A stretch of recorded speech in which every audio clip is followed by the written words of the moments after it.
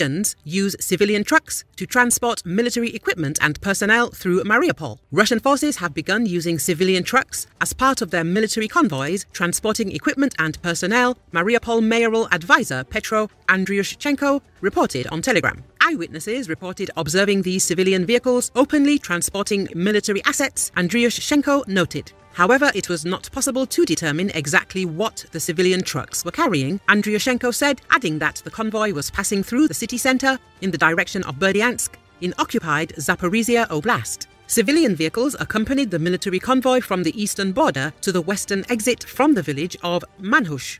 While there have been previous reports of civilian vehicles being used for military purposes, this was the first time they were observed as part of an organised convoy.